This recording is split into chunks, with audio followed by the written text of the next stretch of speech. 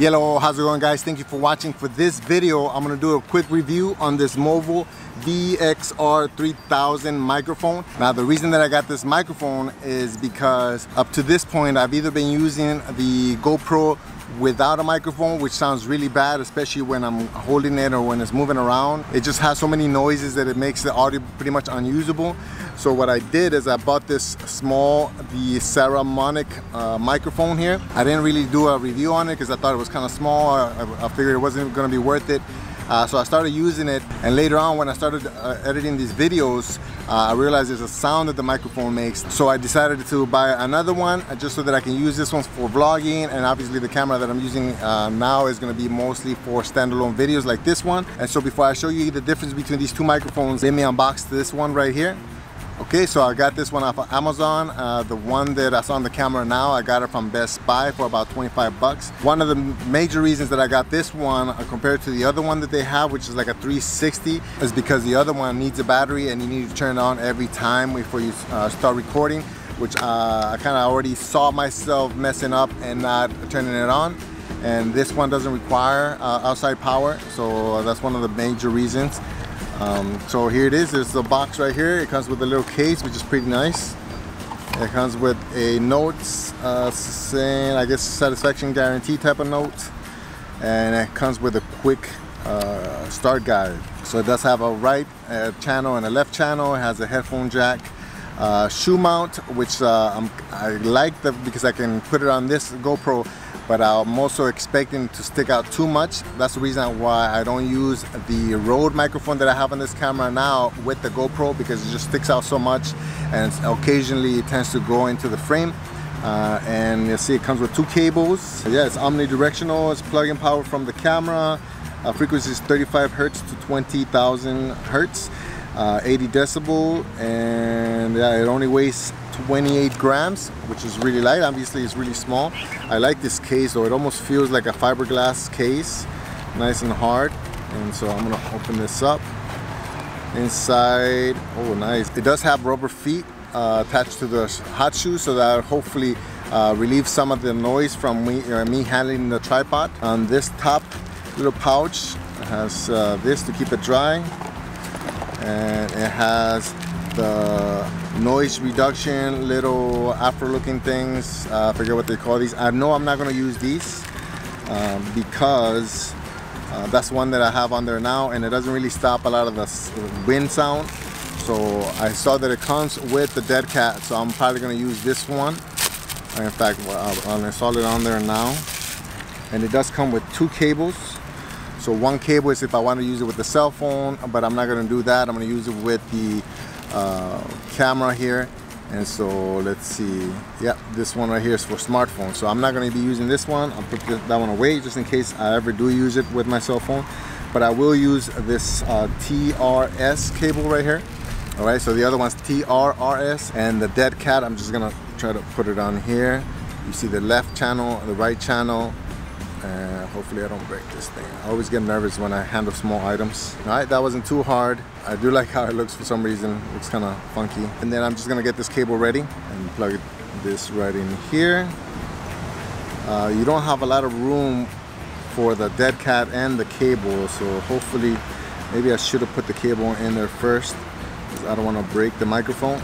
But, okay, I got it in there. All right, so before I test this one, I want to let you guys hear how the microphone that I'm currently using sounds. All right, so this is the video coming off the GoPro. As you can probably hear, there's like some type of weird sound coming off. It's really slight, that's why I didn't hear it in the beginning, but it's noticeable after a while. So that's how it sounds now. This is with no microphone right here.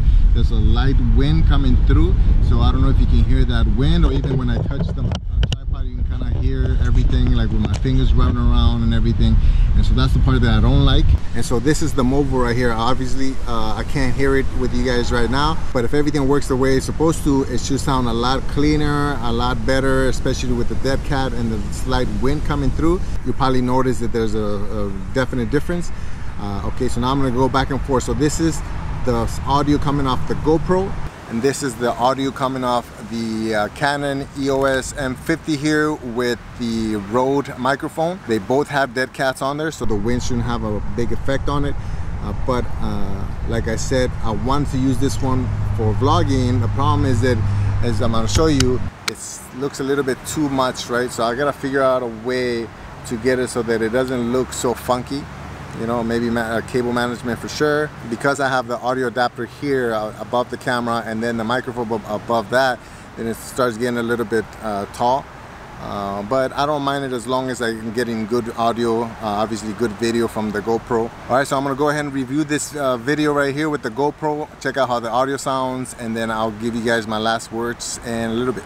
Alright guys, so I'm back home and I was about to watch the footage from earlier to give you guys my final thoughts, but I decided to do another comparison with the microphone that's on there now, with that microphone being the Rode Video Micro, which I bought from Amazon for about $59 compared to the $25 that I paid for this one. So the audio that you're listening to right now is coming from the Rode microphone, and I'm going to switch it over to the Movo. So the audio you're listening to right now is from the Movo microphone, which is again is $25. And just for the sake of completion, I'm going to go ahead and plug in the Saramonic microphone one more time. Again, this is the same price as the Movo. Alright, so now remember the audio of this microphone on the GoPro had a little bit of a noise. Now this is plugged into the M50. And just because I have it, I'm gonna plug this lavalier microphone that I bought for about 20 bucks back in the day when I started vlogging and I was having issue with audio.